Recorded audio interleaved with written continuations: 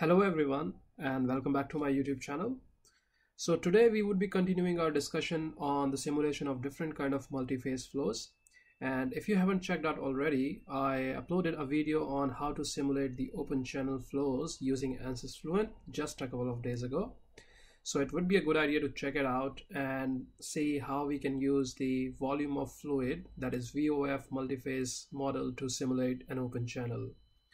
And in the tutorial today, I will try to simulate an impinging jet on a flat surface. So this is like the schematic of the problem. So we have a jet coming in vertically and it hits a horizontal surface. So this is quite an interesting problem from a fluid dynamics point of view, because in this problem you get a free jet, and when it impinges you get a wall jet. So there's a boundary layer along the wall and there's a free jet away from the wall. So this is a very commonly studied problem using different kind of numerical techniques, and we would be trying to see if we can use the different multi-phase models to simulate this problem in ANSYS Fluent. So going to the workbench, I've already solved this problem. So I'll demonstrate the geometry, mesh, and the setup, and after that I'll just straight away head to the solution tab, because this is the case of a transient problem and it takes a while to set up this problem. So now we're in the design modeler, which is the software that I would use to design this particular problem. So first of all, I start by choosing the plane in which I want to design. So I'll just select the XY plane because that's usually very convenient for the 2D problems. And I'll start by clicking a new sketch. When I go to the sketch one, I go to sketching and I turn on the grid so that I can see where I'm actually drawing. So I'll keep the units default because that is right now irrelevant, because I don't want to go into the numerics and the dimensions of the problem. I just want to model a very simple case. So I start by first drawing the chamber that would contain the jet, so like a domain for the wall, and on the top of that I would sketch a jet. So what I'll do is I'll just simply start by drawing a rectangle like this. So this one would be the side wall so that the jet doesn't spread out, because we can't have like an infinite domain. And I'll leave a little space for the jet.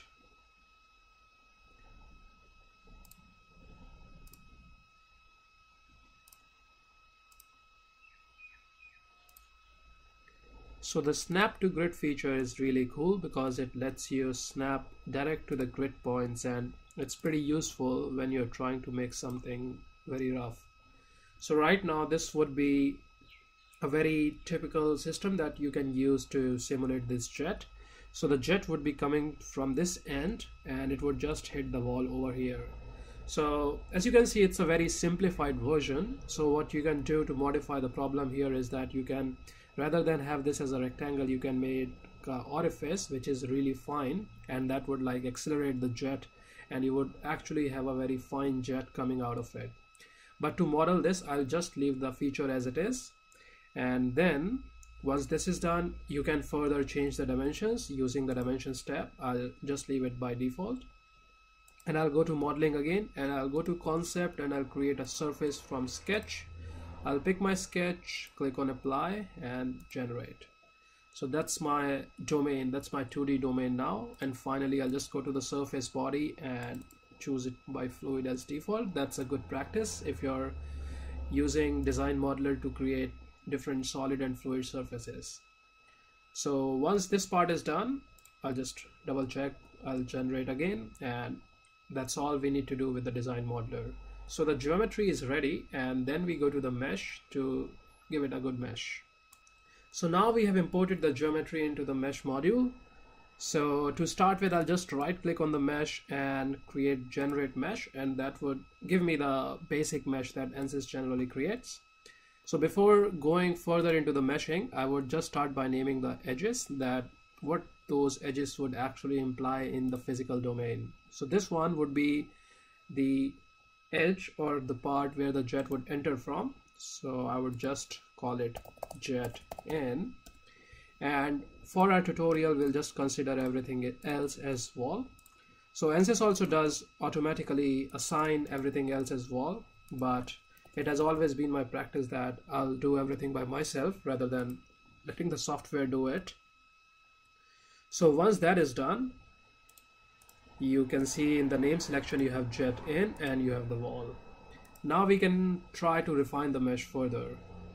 So I usually go to insert and then I insert a sizing. I go to the face selection, I select this face and I apply it. So the one face is selected for the face sizing, and right now the default element size is around 2.5 meter. So let's say we start by 0.05.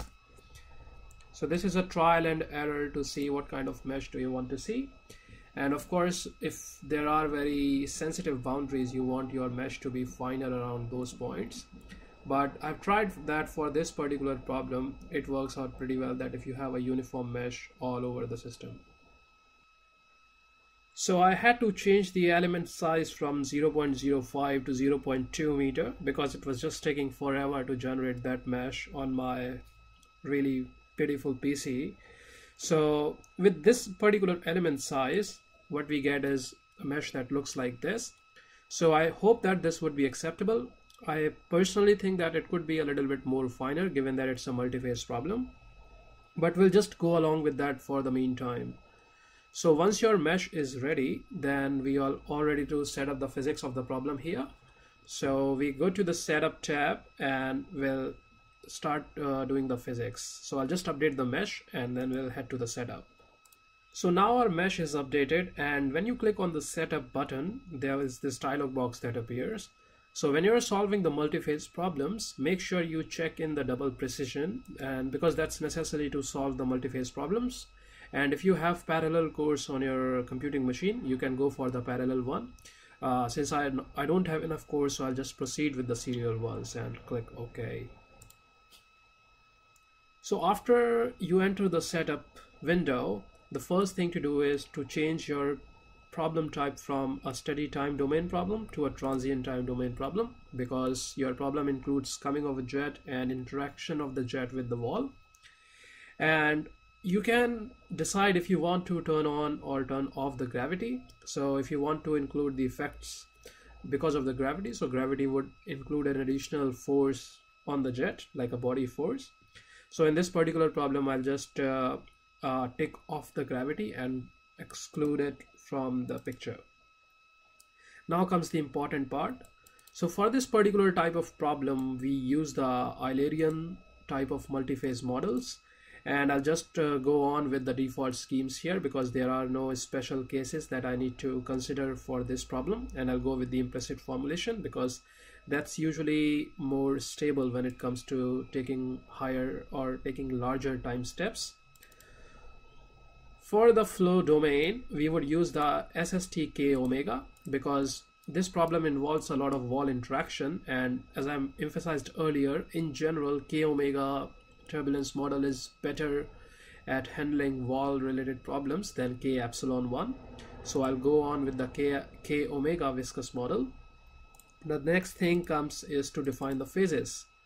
So we know that we have a jet, which is usually liquid. It could also be an air jet, but we want to make it a general case. So I'll have a liquid jet. So in my case, I'll start with water. So I'll go to materials and add water, and I'll just keep the other fluid as air. So it's like a water jet coming into the air domain. So once I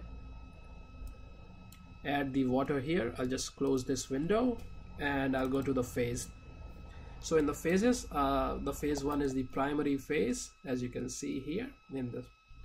So I'll just choose air as the primary phase because that occupies entire domain at first, and then I'll go to the phase 2 and choose water. So this has been taken care now. So we have defined that air is the primary phase and water is the secondary phase. After the phase definition, we go to the boundary conditions because we want to tell ANSYS that this is actually a jet and it's not a wall. So I go to the jet in and change it to the velocity inlet. Right? And now we want to tell ANSYS that only the water would be coming from here. So what we do is we go to water from the phase drop down menu and click edit. So because my PC is slow, it takes a while. So we go to the multiphase tab and give a volume fraction of 1. And in the momentum, you can define what is your jet inlet velocity. So you can put any number here depending on what your problem is. And I'll just make sure that everything is a stationary wall. So I'll just go to the wall and make sure that it's a no slip condition on every wall. And in the cell zone condition, it's a good practice to check if everything is okay. So in this particular case, we don't have any motion, so everything else is turned off. And the last bit is to check the operating condition. So we defined the origin to be somewhere around here. So that's my reference pressure location. That is for the ambient air. Actually, in this case, it's not really ambient because it's a closed domain. Then we go to the initialization of the problem. And what we do is we start with the hybrid initialization and select initialize. So ANSYS says that this case has only inlets, which is true. And the case is initialized with constant parameters. So the next thing is to tell Fluent that everything else inside is air. So we go to patch and we say that the phase is water and volume fraction of 0 inside the surface body and click patch. So to check this, you can go to graphics and you can go to contours and you can select, say, phases, volume fraction air inside the body, and you can display it. So you can see that the volume fraction of 1 for the air has been initialized inside the domain, and the water at time t equals to 0 would start coming from here, as you can see from this little element size.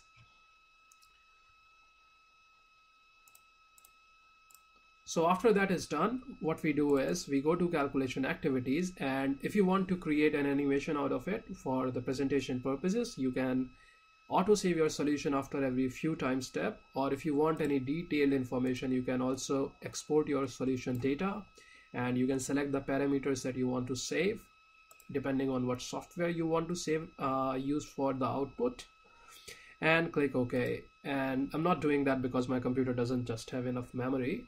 So I usually just auto-save every few time steps, and that usually gives me good animation and good data at different times. And after that, you can go to the solution run calculation tab and you can specify the time step. So I usually start with a smaller time step, which is around 0.005 or 0.01. And the iteration per time step, it varies between 40 to 70 depending on how stable or how unstable your problem at the beginning is. So I have actually solved this problem already. So now without actually doing the calculations, I'll go to the problem that I solved here. So I'll go to the results tab. But in case if this setup doesn't work for you, please let me know in the comments. I'm pretty sure that the setup that I told you is exactly similar to the setup that I did here. But even then, if there is any problem, feel free to let me know in the comments. So this was the problem that I solved. So you can see that the geometry is very similar, except the fact that these both sides, they are almost equal to each other and the jet is very thin. So I wanted to make sure that the stream that comes is actually like a jet, and this is at time t equals to 0. And I've solved the problem for approximately 11 seconds, which took around an hour on my PC. So as you can see, that shown in the setup earlier, that the water enters from the top, and that's where the volume fraction is 1, and there is air everywhere else. So what I can do is I can go to some time step that actually shows how the jet is coming in. So before I talk about individual time steps, I'll first like to show you how the jet actually interacts with the wall. So I've created an animation using the animation tab here. So what I do is first I contour the water volume fraction on the surface of this domain, and then I go to this little animation button and I just do the time step animation of that contour, and that gives me a movie that I can save for the later use. So I'll just play that out movie and you'll see how the jet actually comes in. So I've just paused it for a while. So you can see that the jet, because of its inlet velocity, there is a pressure that the jet has, and because of that it comes into the domain, and then it will come and hit the wall, and we want to see what happens after that.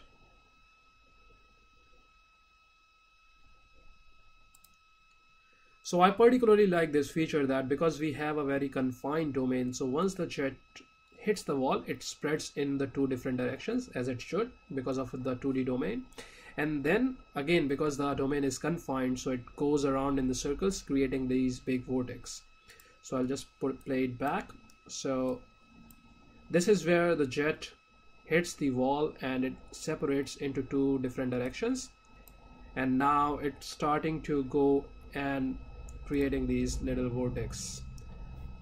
So I can solve this problem further, and we know from the common sense that because the water is coming in and there is no outlet, so the water will just keep on accumulating within the domain.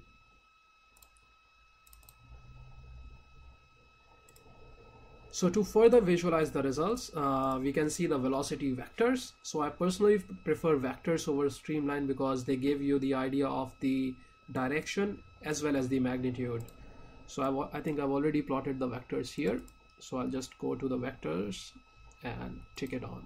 So I've created these vectors on the symmetry plane, which is the surface, and I'll just reduce them by a factor of 10 because there were just too many vectors.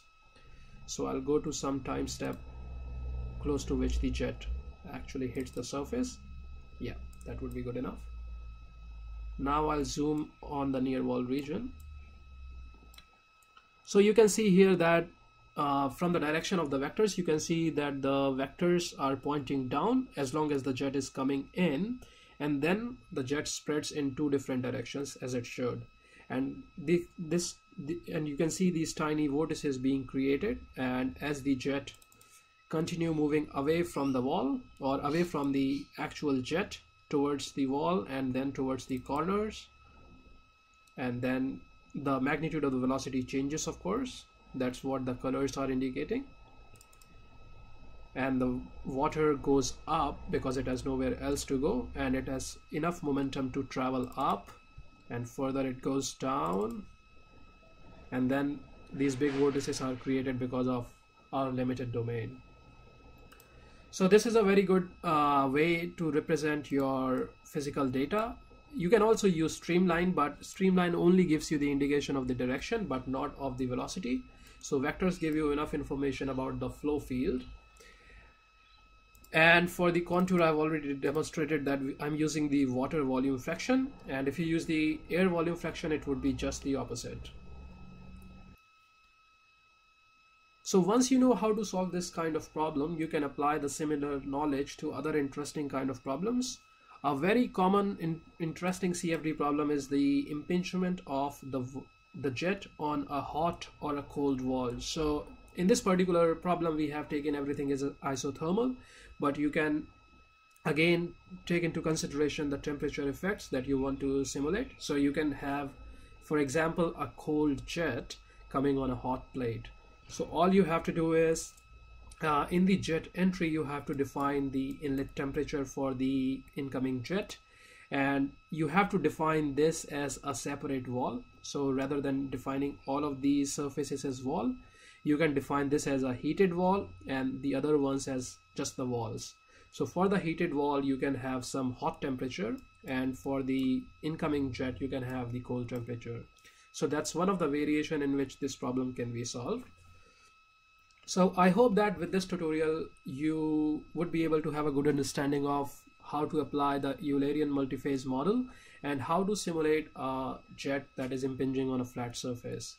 So if you like the video, please don't forget to press the like button, and I would really appreciate if you can subscribe to my channel, as it would help you to stay up to date with the latest post. And if there are any suggestions that I can implement for the future videos, please don't hesitate to let me know. And once again, as always, thank you so much for watching.